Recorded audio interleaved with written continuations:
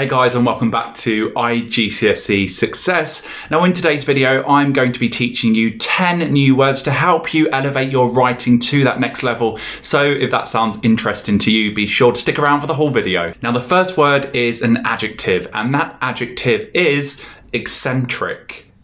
Eccentric. Now, eccentric refers to someone or something being strange or unusual, often in a humorous way. So you could use it in the following way. The teacher's eccentric style instantly engaged the students. That's the teacher's eccentric style instantly engaged the students. Now, the second word is another adjective, and that adjective is vacuous. Vacuous. Now, vacuous means having or showing a lack of thought or intelligence. So you could use it in the following way.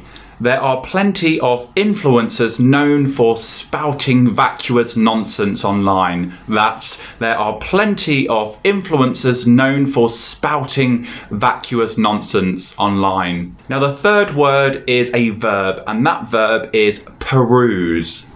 Peruse. Now, peruse means to read or examine something carefully or to look over something more casually. So you could use it in the following way. The parents anxiously perused their son's report. That's the parents anxiously perused their son's report. Now, the fourth word is another adjective, and that adjective is rambunctious. Rambunctious. Now, rambunctious refers to something full of energy and often difficult to control. So you could use it in the following way. The rambunctious Year 7s really concerned the new teacher. That's the rambunctious Year 7s really concerned the new teacher. Now, the fifth word is an adjective, and that adjective is Herculean. Herculean. And this means something that needs great strength and determination to complete. So you could use it in the following way.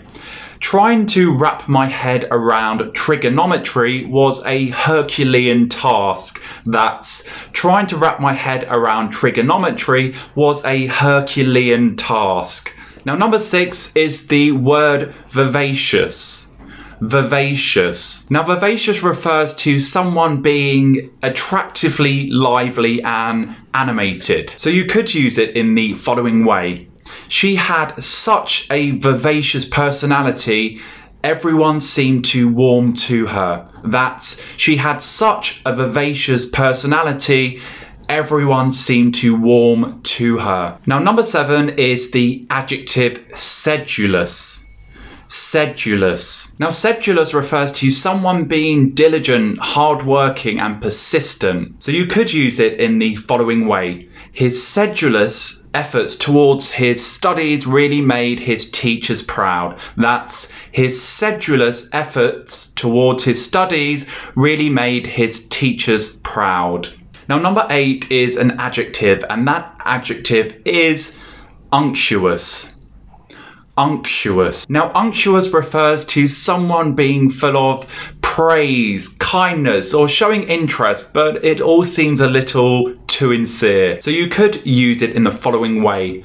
Her unctuous speech for the position of head girl did not win over her classmates. That's, her unctuous speech for the position of head girl did not win over her classmates. Now, the penultimate word is ingratiate. Ingratiate. Now, the word ingratiate means to try and please someone, usually through flattery. So you could use it in the following way.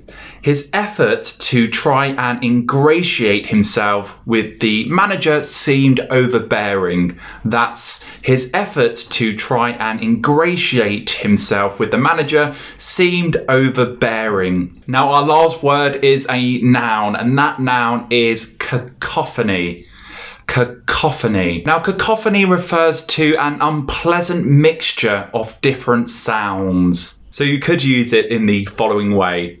Seeing a spider in the classroom caused an instant cacophony. That's seeing a spider in the classroom caused an instant cacophony. And there you have it, guys. Hopefully, I have equipped you with 10 new words. Maybe you knew some of them, maybe you knew all of them, maybe you knew none of them, and that's absolutely okay. And if you want to have a go at using any of the words I've used in this video below, please do. That's all I've got to say. If you like this style of video, please do let me know, and I will see you again very soon. Until next time, bye-bye.